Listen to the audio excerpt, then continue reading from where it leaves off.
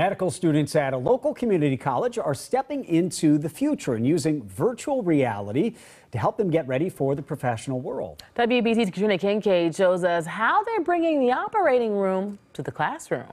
The clinical's gonna love me. By the time I get there using this, what? The clinical's gonna love me. The future of education is here at North Shore Community College, where surgical technology students are using virtual reality to learn procedures in simulated operating rooms. It's game-changing for these students. They're so much more prepared to go to clinical. Students use VR sets to see into ORs where they can practice identifying surgical instruments, passing them to a surgeon, and learning steps to several procedures using videos of real surgeries. You can hear it talking to you, it's asking you what to do. And I've only done that procedure that we were doing today 2 or 3 times, and I can already anticipate what's going on. This is the first class to use the technology. The tool is designed to bridge the gap between class and the OR by allowing students in the 15-month program to be as prepared as possible before they go to clinicals. The things that we've learned in class and how we've been able to tie them in directly is like word for word, instrument for instrument, every concept that we've gained, it's to the point, it's a direct match. The headsets allow professors more efficient instruction compared to the traditional method. It's one instructor to one student.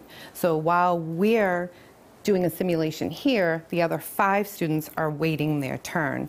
With the VR technology, they now can be preparing to come to here. And because the students are scored after each simulation, it creates a little healthy competition. We get really competitive, so like when I'm like, oh, my score is 500, now everybody else is going to do it 4 more times to see if their score can get that high. So I feel like it really pushes us. After completing the program with their associate's degree, graduates will be eligible to take the National Certification Exam. In Danvers, Katrina Kincade, WBZ News.